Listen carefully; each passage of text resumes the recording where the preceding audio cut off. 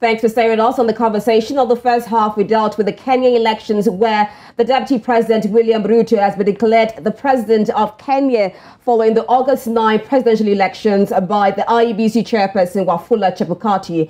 Now we switch over to Angola, where Angola has entered the final stretch of the electoral campaign and the upcoming general elections on the 24th of August. The outgoing president, Joao Lourenco, of the Popular Movement for the Liberation of Angola, MPLA, a party that has been in power for 47 years, is seeking to renew his first term.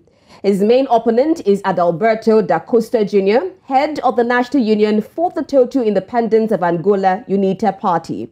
A total of 8 candidates are seeking the country's top job. To many Angolans, this election is a defining moment for them that will shape the history of the southwestern African country. This year's elections for parliament and president are expected to be the most competitive in Angola's post-independence history. However, the results are not expected to usher in that much actual change to the country's political situation. Now, joining us live from Angola to discuss this, we have Osvaldo Joao, a local government and public policies analyst, joins us from the Angolan capital, Luanda. We also have Claudio Silva, political analyst. He joins from Luanda. And we have Zenaida Machado-Ezinteje, a senior researcher at Human Rights Watch. She joins in from the Mozambican capital, Maputo. I would like to start with Zenaida. What's the general mood like in Angola as we inch towards the general and parliamentary elections? And why is this election very important to Angolans? Good evening, and thank you very much for inviting me. I think it's difficult for me from Maputo to assess the general mood of the elections in Angola. I think Claudio and the other panelists are better positioned to do that. As for the second question on what is at stake, I think what is at stake is the fact that the Angolan citizens are going to use the ballot paper to evaluate the past 5 years of Joao Lourenco. Joao Lourenco came to power on a ticket that he would change what was wrong with the previous government that stayed for about 40 years in power. And after 5 years, there's still a lot to be done in Angola. And the question at this stage is whether the Angolans themselves will have the patience to give him, to wait for another 5 years and see if he can actually deliver on his promises, or they think that they have had enough of him and the ruling MPLA, and they will use the ballot paper to chase him out and give somebody else the opportunity to deliver on the promise of things that Angolans themselves have been waiting forever. Okay, I'll bring Osvaldo into this now. Now, Angola, just like Kenya, has traditionally been a two-horse race. Are we likely to see the same continue? And what do the Angolans expect from these elections? It's okay. Thank you so much, everyone. And thank you for this opportunity once again. Well, what Angolan can expect from this for this coming election? Well, the process of this coming election has been clear. Like we're facing all the stages of this election, and until today, we have some complaints from other political parties, but as usual, we look at that as something simple. But we as citizens, so we look at this election with hope that possibly it's going to happen in a very peaceful way, and this is what all of us, intend to. And we also, according to the political measure that the political party who is, all the political parties who is presenting in the table, we can see that there is a great changes on the way they think, on what they want to bring on the next election. Either which political side is going to win. All of them, they have a very nice, a common sense of what the youth, needs. And we believe that everything is in place, and we feel like we're on a good way. Thank you. Now, Claudio, J-Lo, talking about Joao Lourenco here, as is known by supporters, had promised supporters to usher in a new era for Angola. In the last elections, he won 61% of the vote in 2017. What's your assessment of President Joao Lourenco's 5 years in office? And it's also important to know that the Russia-Ukraine crisis happened during his term in office, and also the COVID-19 and its resultant disruptions?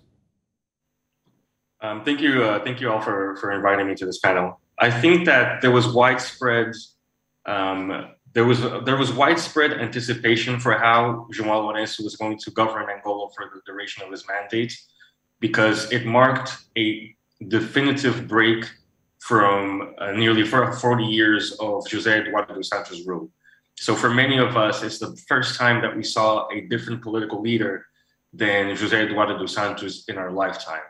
And the first months of Joao Lourenco's presidency were met with a lot of acclaim, because he promised and started to deliver a fight against corruption, because he ushered in a new era of political freedom, of press freedom as well.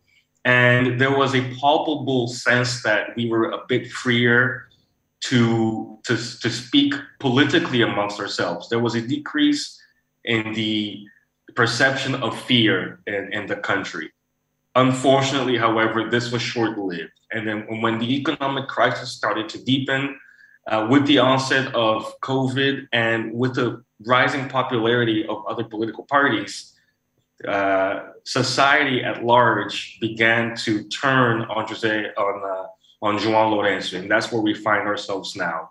Joao Lourenco was unable to effectively divorce himself from his party's own autocratic and undemocratic tendencies.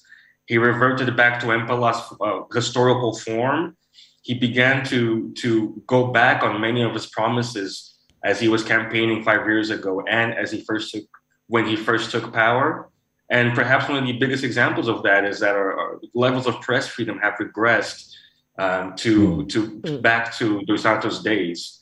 So there are systematic violations of the electoral law, for example, and the rising popularity of Adalberto da Costa Junior, which is his main political opponent, has obfuscated the original optimism that was felt here in Luanda when Joao Lourenco first took power. So he had the opportunity to continue to deliver various reforms, be it economic or political, but the strength of his own party and their inability to confront a loss of power has made him regress to pre-election levels. Okay, Zenaida, I'll move over to you now. Now, he talked about autocratic tendencies of the president, Joao Lourenco. Now, what would you say about this? And as against the UNITA's charismatic leader, Adalberto da Costa Junior, what do you think he has above Joao Lourenco? One of the upper end benefits of the UNITA candidate is that Adalberto da Costa Junior is that he has been able to spread a message that goes on the same directions of most of the youth in Angola. He has made he has started a conversation about the lack of deliverance from the side of the ruling party, MPLA. He has been able to draw attention from a lot of the youth that have been discontent with the policies that have been adopted by the current government, the youth that face the daily consequences of being unemployed and of the fact that there are no jobs available in Angola. And the other point that is on his benefit is the fact that he has been able to bring the opposition together for the first time in Angola. So it's a movement that we have never seen before, and thus most people saying that this is a tight race. For the first time, the ruling party, MPLA, it was going to an election in a situation where it cannot divide to rule again. It has to strengthen itself. It has to change the message. It has to start delivering on its promises, and it has to renew itself. And above all, it has to introduce serious reforms if it wants to win. And if it wins, I mean, we ourselves have prepared for them a list of to-do list of things that they need to do urgently if they really want to recover the sympathy of the youth in Angola. So that is, in my opinion, the advantage of the opposition candidate. He has been able to communicate with the youth better. and is driving the crowds. The youth like him. Is seen as a more honest person and truly person. Of course, he has the benefit of never being in power before, so people have to trust on what he says. He doesn't have a track record to be used against him, against Joao Lourenco, for example, who has been a president for 5 years under very difficult circumstances and economic crisis, and therefore he has paid for not being able to deliver on what he had promised the Angolan people before he got elected. He was also defense minister under former president, under the former president, Adalberto dos Santos. Now, let me bring in Osvaldo. The first time Angola held multi-party elections was in 1992. The contestation of the electoral results was so great that it led to a return to civil war, not until Jonas Savimbi was killed. 3 other general elections, 2008, 2012, 2017, were also described as fraudulent by opposition and independent observers. Angola goes to the polls next week, Wednesday. How prepared is the Angolan National Electoral Commission for the elections? And are you confident they would act independently and not partisan as we wrap things up?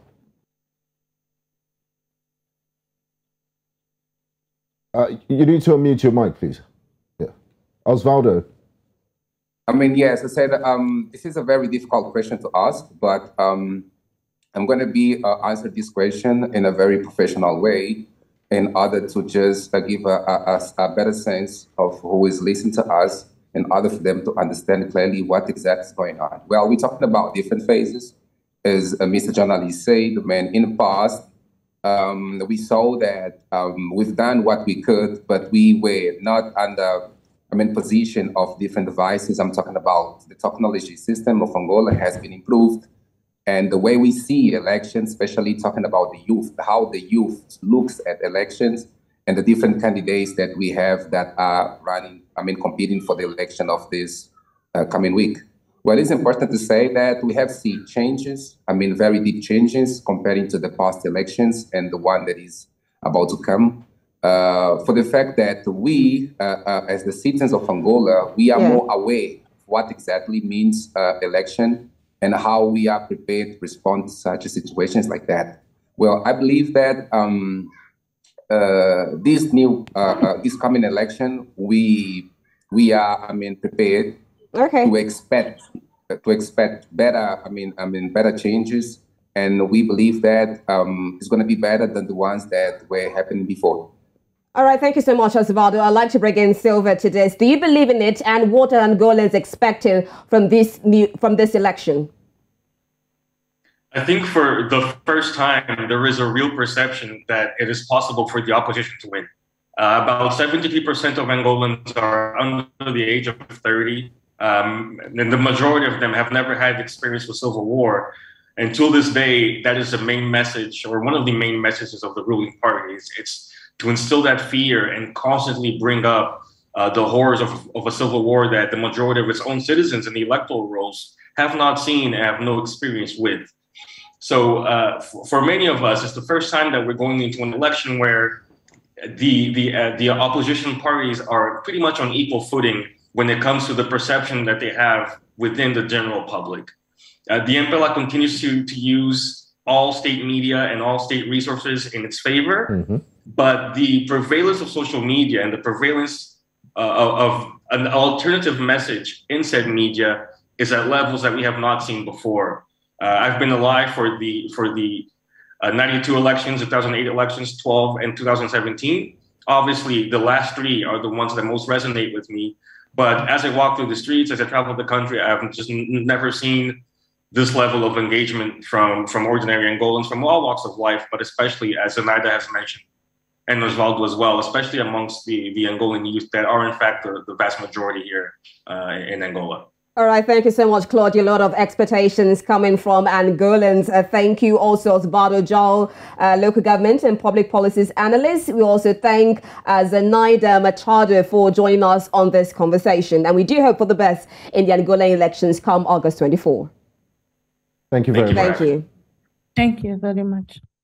Okay, this is where we draw the curtains on the conversation for today. The election results have finally been announced in Kenya, and Deputy President William Ruto becomes president-elect. And we just concluded our conversation on the upcoming elections in Angola. I'm Gbenga Aborowa. Thanks for being a part of the program. And I'm Rita Omodia. See you again on Wednesday.